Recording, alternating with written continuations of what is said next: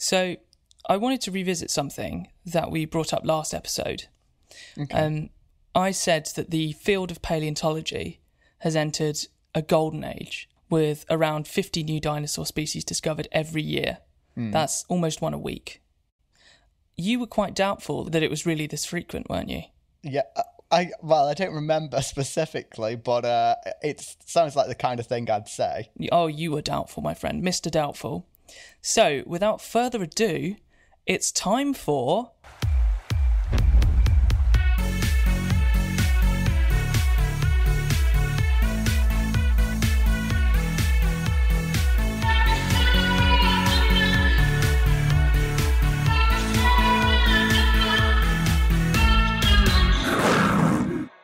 What is the person saying?